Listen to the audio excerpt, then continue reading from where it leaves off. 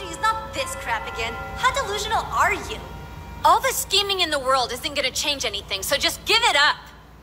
It doesn't matter that your dad's a big shot. He can't just buy you a talent. But even if he could, Mahiru would always be better than you. Get bent.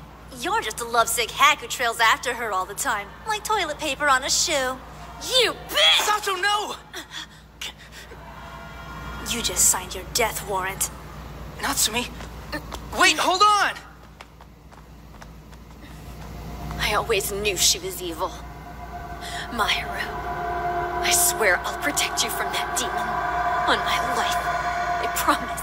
No matter what.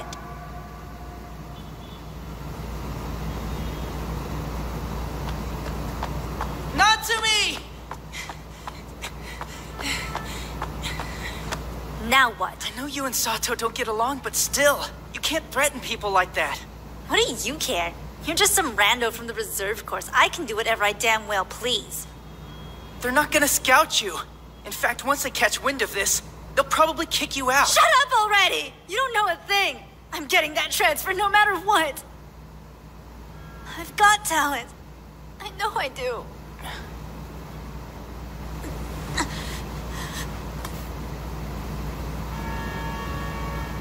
Why does this matter to you? Why is the main course so important?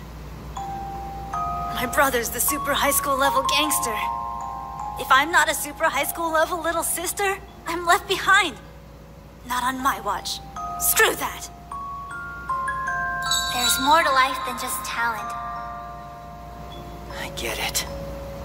Feeling like you're left behind must be the worst thing ever.